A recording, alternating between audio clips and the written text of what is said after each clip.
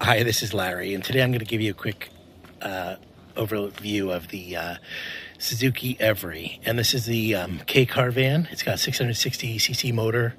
It's turbocharged. This one is a PZ turbo, so this is the top of the line passenger version, and it's very coveted. These are not cheap cars in Japan. I mean, they're cheap compared to other cars, but they really maintain their value because they have really good power to torque.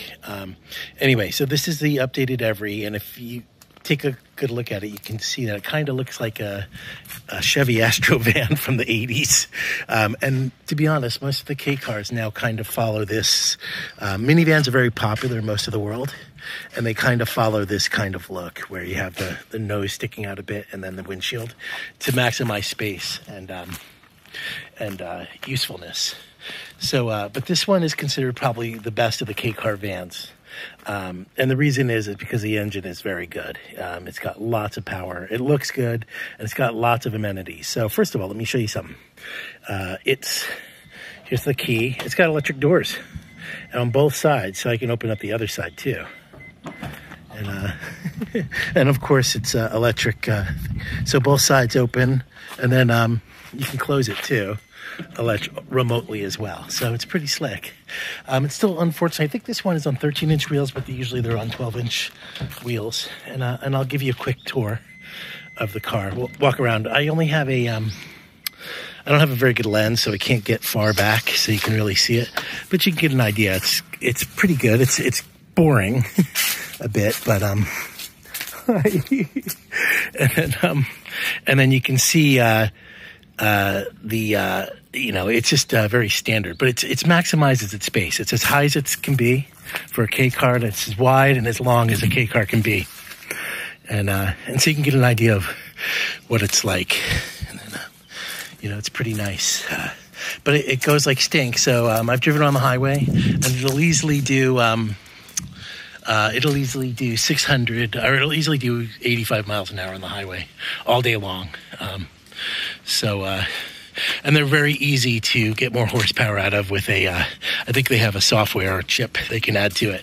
But here, let me go show you. It's also electric here.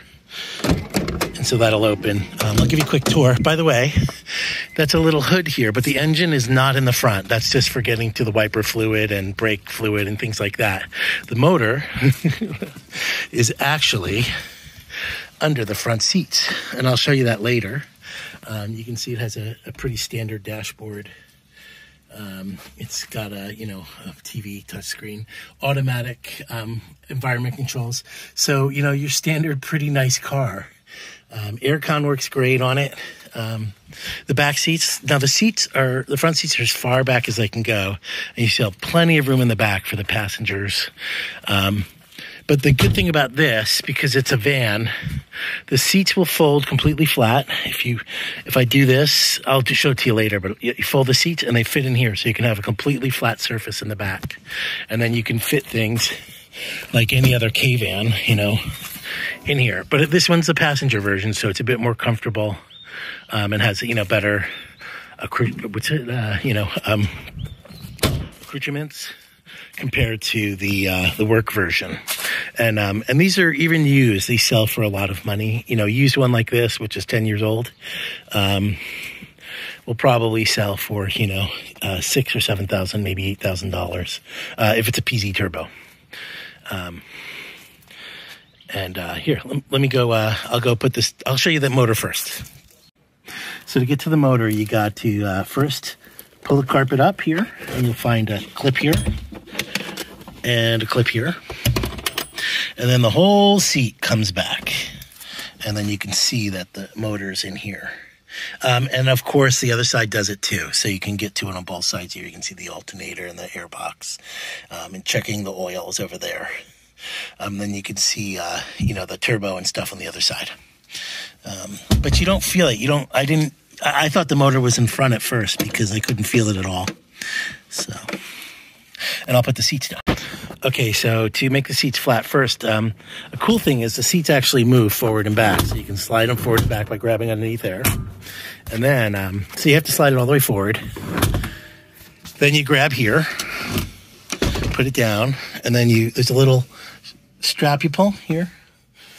and that unloosens it. And I might not be able to get it all the way because I have the headrest in there.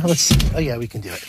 Almost. It actually goes flatter, but you get an idea of how flat it can go. And both sides do that. And it won't be so high. It's high because the headrest won't let it go all the way forward. But you can get an idea of, you can make it completely flat in here. Just by, and then if you want to pull it up, you pull it here. And then flip it up, and then you can just slide it back. So it's pretty cool. What a kind of cool thing. Okay, so only one cup holder? That's not true. Flip this down, and another cup holder flips up, which I thought was kind of cute. Anyway, and then you flip it up, and it goes right in. So it's pretty easy. Anyway, I'll try to get a driving review, but they're pretty slick, these new Kei cars, with all the space in them now. If you're not going to do much highway driving, these, this is all you'd really need. So, anyway, I just wanted to say thanks for watching. By the way, I just wanted to show you, this is a Daihatsu Tanto. It's not even considered a van. This is considered a mini Kei car van, but you can see it's very similar in size. It's just not as tall, but it's also got sliding doors and the motor is also under the seat. Things that are almost identical to the almost identical to the Suzuki Every. So yeah, so many cars, Japanese cars are now this shape. Whether Kei car, regular car.